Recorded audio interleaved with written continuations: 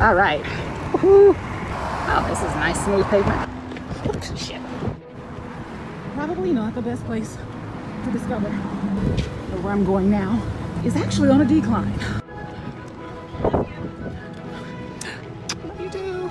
Probably not the best place to realize that I never attached my stopper brake to these rollerblades. I just picked up speed and picked up more speed with no place to bail. I landed right on my left butt cheek on the sidewalk. I think I'm going to the car now. Hey sisters. Sister! Welcome back to ADHD's The New Black.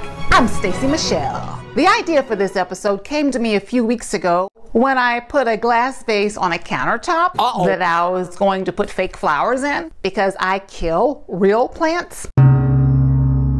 And because I know myself, I made a mental note. I said, Stacey, do not bump that glass. After 2 hours of searching for every shard of glass that spread between the combination kitchen dining room, I thought to myself, how am I going to cover a vet bill if Quincy, Desilu, or Max Dixon steps on a shard of glass? Then I thought about all of the other broken glassware, lost spoons, knives, and forks that I've had to replace throughout the years. I remembered the 17 waitressing jobs from which I was fired, where I single-handedly doubled the dinnerware budget or added dry cleaning to their budget from all the red wine I spilled on customers' dress pants, business suits, cocktail dresses. Sorry, Maya Angelou. And I remember the Christmas I had just turned 10 years old. I met my baby cousin for the very first time. The grown-ups are passing her around, and of course I want to hold her too. And just as my aunt is putting this new smelling bundle of baby in my lap, my mom said, "Don't let Stacey hold her, she's too clumsy." My own mama. Calling me clumsy in front of our entire family like that was the most accurate thing she could have ever said about me. Or was it? Ooh. For this topic, I did some deep diving into the research and I found out I'm actually not clumsy. There's a reason backed by science that establishes a link between having ADHD and being uncoordinated. Many of us with ADHD have difficulties with something called proprioception. I hope I'm pronouncing that correctly. Proprioception gives us the awareness of where our own body is in space and in relation to other objects. Oops. Overreaching for a glass, bumping into things all the time, or my favorite, the ADHD walk. Guys, this spoke to me. And many of us with ADHD aren't just clumsy.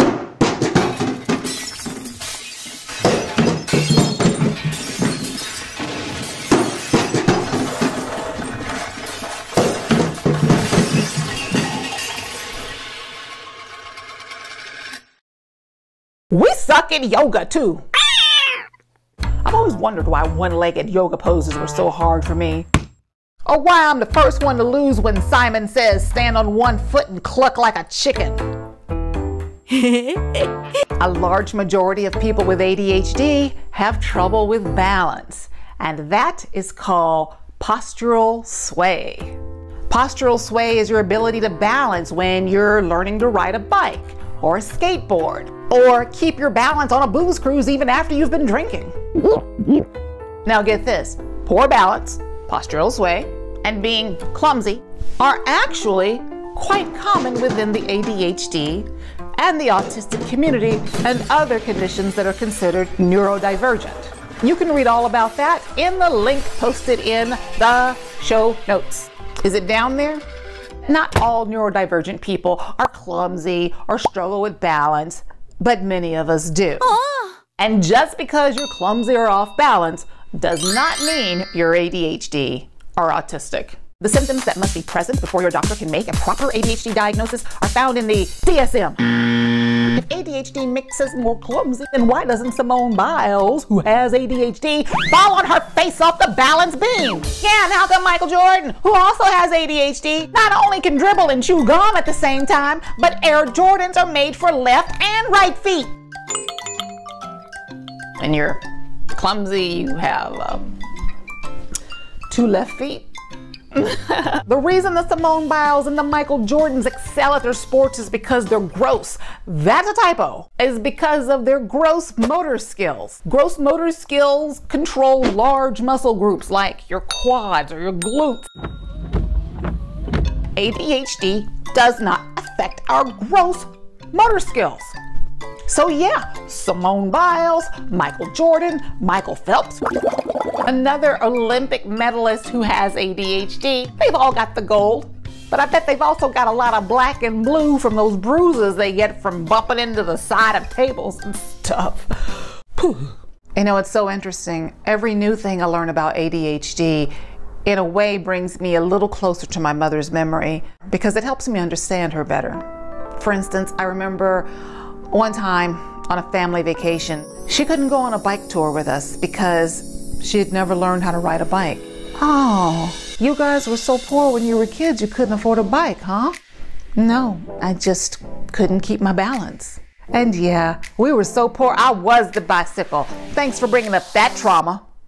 And there's something else I understand better now.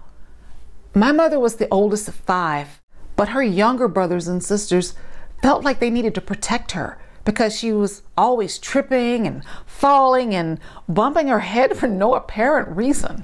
And this was decades before she was diagnosed with Alzheimer's. Tripping, falling, that was just her.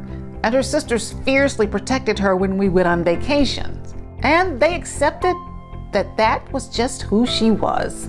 So if you're ADHD and you've labeled yourself clumsy your whole life, just look at yourself in the mirror during your morning affirmations and say, I have a neurobiological condition that influences how my body perceives itself and the world around it.